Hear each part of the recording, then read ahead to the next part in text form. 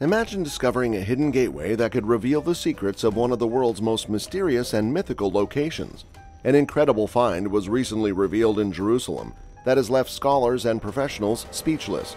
Join us as we explore the riddle of what could be the Garden of Eden's gate, a finding that could forever impact the way we see the world. Garden of Eden. Eden is said to be the first place where humans were formed. The first two humans, named Adam and Eve, innocently explored this paradise until a cunning serpent and a forbidden fruit got them, and hence all humanity, into big trouble.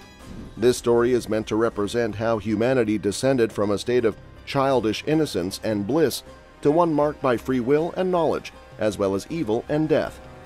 In Genesis 2:10-14, the location of the garden is stated as follows: "And a river went out of Eden to water the garden, and from thence it was parted and became four heads.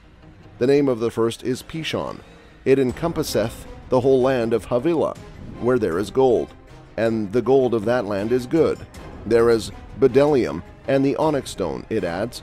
And the name of the second river is Gihon, which encompasses the entire territory of Cush. And the name of the third river is Tigris. It is the one that flows east of Assur. The Euphrates is the fourth river.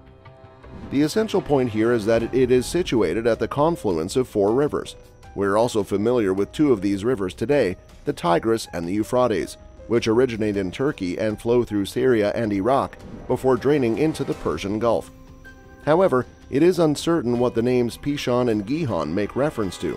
Some theologians theorized over the years that they might allude to the Ganges in India and the Nile in Egypt, while others emphasized that this would imply a significant chunk of the earth. John Calvin, a 16th century theologian famous for his part in the Protestant Reformation, wrote, "Many think that Pishon and Gihon are the Ganges and the Nile. However, the distance between these rivers proves that these people are wrong. People are plenty who fly across the Danube, as though the residence of one man extended from the farthest reaches of Asia to the farthest reaches of Europe. Nonetheless, given the mention of the Tigris and Euphrates, we can presume that the Garden of Eden was inspired by a location in Iraq and Iran, where these two rivers meet near the Persian Gulf.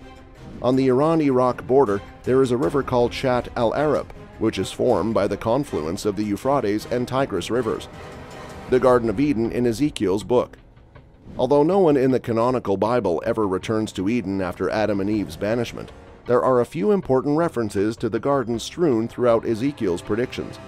In chapter 31, for example, God's message through Ezekiel compares the powerful Egyptian pharaoh to a mighty cedar tree, greater in glory and greatness than the trees in Eden, which sounds like a compliment, but the message is, God doesn't care how cool a tree is, he'll cut it down when he wants to. The most well-known Eden-related verse in Ezekiel, however, occurs in the midst of chapter 28, when God proclaims his judgment on the wicked ruler of Tyre. In a lengthy metaphor, God compares this king to an angel in the garden who was adorned with diamonds and gold. Eventually, sin enters the picture in the shape of vanity and violence, and God expels the angel and casts him into fire and ashes. While this scenario is meant to describe the fall from grace of a human king, most likely Ithobaal III, who lived around the same time as Ezekiel, some Christians believe it is a description of Satan's fall as a beautiful, beloved angel cast into the fire for his pride, corrupted wisdom, and violence. In the Show Me state, the Garden of Eden. According to Genesis and other sacred texts, Eden is either located somewhere in the Middle East, at least within spitting distance of the Tigris and Euphrates, or is located on a more celestial plane, accessible only to righteous souls after Judgment Day.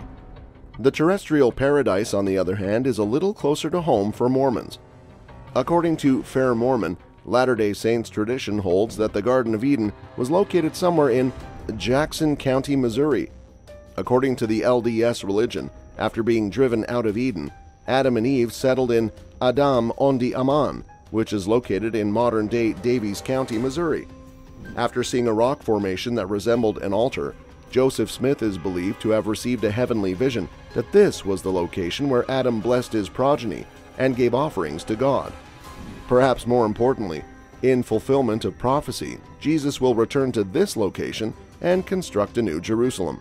Fair Mormon admits that the divine revelation may have designated the Missouri site as critical to this future event, which reflects another non-Missouri location from Adam's mortal past, which would explain the doctrine's references to mountains in Adam Ondi Aman, which would be unusual in notoriously flat Missouri, but this is not the popular interpretation.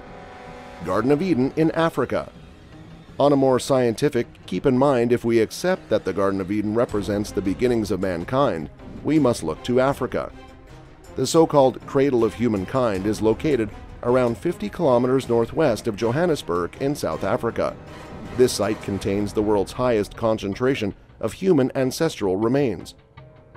Among the millions of fossils discovered here are the remnants of Australopithecus, an early ape-like human species dating back 3.4 to 3.7 million years. Modern Homo sapiens did not appear until around 200 to 300,000 years ago. Once again, Africa was the site of this evolution, with modern humans most likely first appearing in modern-day Ethiopia. So, if we're seeking a scientific Garden of Eden, South Africa and Ethiopia appear to be our best choice. It remains to be seen whether these areas were formerly home to a paradise where four rivers once converged. Is the Garden of Eden underwater? While many historians believe the Garden of Eden account is legendary or at best metaphorical, there have been some rather significant archaeological investigations regarding the location of paradise on Earth. According to a 1987 Smithsonian Magazine article, one such analysis contends that the account of Eden was metaphorical, but not that metaphorical. While mythologists argue that the Garden of Eden story, as well as similar concepts such as the Golden Age in Greco-Roman mythology, represent a shared memory of a time when everything was provided for us without effort, archaeologist Juris Zarins argued that the story of Adam and Eve's expulsion from the garden was a metaphor for society's transition from hunting and gathering to agriculture. Also, the garden is submerged.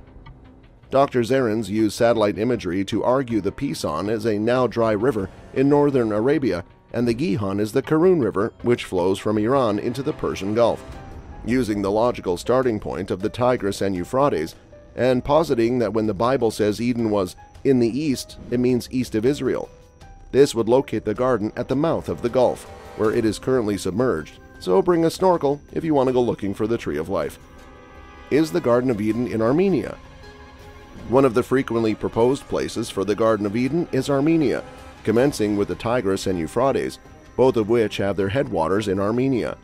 Mount Ararat's position on the Armenian plateau adds to the connection. Mount Ararat is usually regarded as the landing site of Noah's Ark. Therefore, the concept is that humankind's post-Diluvian rebirth would occur near its original birthplace. The Armenian history and culture site People of Ar gather narratives of famous and notable persons who have claimed for Armenia to be the location of the earthly paradise, frequently contrasting the calm idea of Eden with the sad reality of Armenia's sometimes terrible history. Lord Byron, a romantic poet, was a supporter of an Armenian Eden, regretting that the satraps of Persia and the Pakaz of Turkey have alike desolated the region where God created man in his own image. Similarly, the Encyclopedia of Biblical, Theological, and Ecclesiastical Literature uses Armenia as the most likely of 9 alternative locations for the garden, even going so far as to specify particular lines of latitude between which Eden must have lain. To be fair, if Armenia can create Alvin and the Chipmunks creator Ross, Dave Seville Bagdasarian, who can argue it isn't a place of wonders? There are 2 Eden gardens. According to the Jewish Encyclopedia, there are 2 gardens of Eden for the scholars behind the Jewish theological works known as the Talmud and the esoteric school of Jewish mysticism known as Kabbalah. The earthly garden, where Adam and Eve lived and ate fruit and played with penguins or whatever, is one, and the celestial paradise, where the immortal souls of the pious life, is the other. These 2 ideas are distinguished by referring to a lower and higher Garden of Eden, or by referring to the earthly location as Gan and the celestial location as Eden. According to author Louis Ginsberg's 19th century collection of Jewish folk beliefs called The Legends of the Jews, Higher Eden is related to paradise and is where God hangs out and imparts Torah to humans. It consists of 310 worlds separated into 7 sections for diverse classes of religious people. Ginsburg argues in Chapter 2 that the tree of life is so massive that walking the length of its diameter would take 500 years. Angels delivered meals and drink to Adam and Eve in the garden, and all the animals could communicate in human language. When a person dies, their soul travels from Lower Eden to Higher Eden. However, if they were unrighteous, the guardian cherub annihilates their soul with the blazing sword. The celestial Eden and the terrestrial garden. If you're not Jewish, it's easy to think that Jews believe in a similar afterlife to Christians, or at least the popular conception of what Christians believe. The righteous go to heaven and the unrighteous go to hell. While some Jewish beliefs include separate fates for the holy and the wicked, Jewish eschatology, theology of the end of times and the afterlife, focuses on the bodily resurrection of the dead, following an era of justice and peace led by a literal or metaphorical Messiah, leading to the creation of a new heaven and earth, and history closing the loop by having humankind return to, you guessed it, the Garden of Eden. According to the Jewish Encyclopedia, different apocalyptic writings describe Eden as a location for the righteous who suffer innocently, do works of benevolence, and walk without blame before God, that would appear suddenly at the judgment day in all its glory. Those who make it to the celestial Eden will wear light clothing and enjoy the immortality that comes with eating from the tree of life. The wicked will be punished 7 times, but the righteous will be rewarded 7 times over, living in mansions and strolling with God, who will lead them in dance. Ideas for the Garden of Eden. While the tale of Adam and Eve in the Garden of Eden is central to Judaism, Christianity, and Islam, the concept of a garden of heavenly delights has components with non-Abrahamic religions. This isn't unusual. A number of early Jewish stories, such as Noah's flood echoing the story of Utnapishtim in the Epic of Gilgamesh and baby Moses' basket of bulrushes copying off the paper of the legendary account of the birth of Sargon of Akkad, the Mesopotamian king, not the internet racist, are similar. Uncover the past secrets with our channel's unique coverage of the most recent archaeological discoveries. Make sure to subscribe and enable notifications so you never miss out on the latest updates. Give this video a thumbs up and share it with your friends. Thanks for watching, and we'll see you in the next video.